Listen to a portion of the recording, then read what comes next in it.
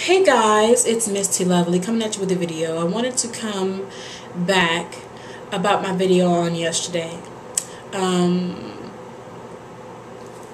First I want to say I got an inbox from a very good friend of mine who basically thanked me for being transparent always. And I want to thank you just for accepting my transparency.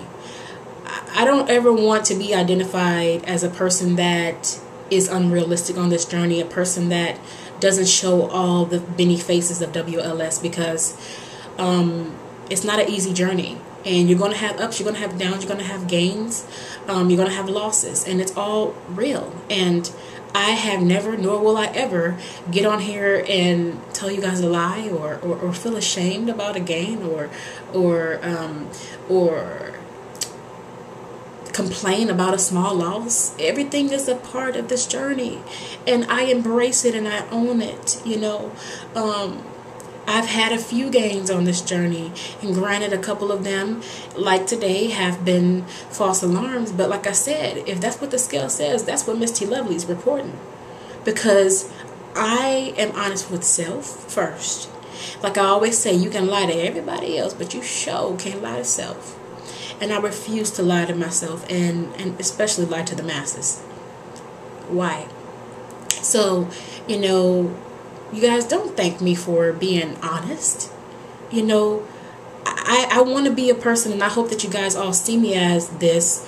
And I want to be a person that I want to always be identified as somebody is human. And, I can relate to this young woman. I understand what she's saying. I get it. So like I said, yesterday was a false alarm. It was not a game, but true to Mrstlovely's organization, I will not tell you guys what I lost until next week, so I'll combine the two.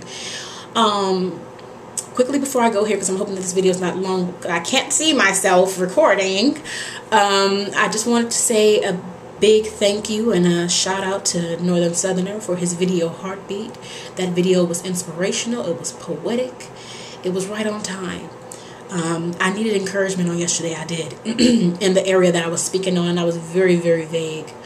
But I'm going to go into detail a little bit for you guys. Basically, I am beginning to see some things surface with my younger sister, that she's in, because of what she's endured. I'm starting to get a little bit of lashback, but I know a lot of that has to do with her being a teenager. The teenager years. Oh gosh, I wasn't long ago that I was one. Just period, point blank, and I'll leave it at that. For those of you who are parents, that's enough said. If you can relate, So anyway, I will leave it at this. And like I said, I just want to come on and say a big thank you to all of those of you who support me and love me and will encourage me. I appreciate it. So I'll let you guys go. I'll let you guys go, and I will talk to y'all later. Love you. Bye.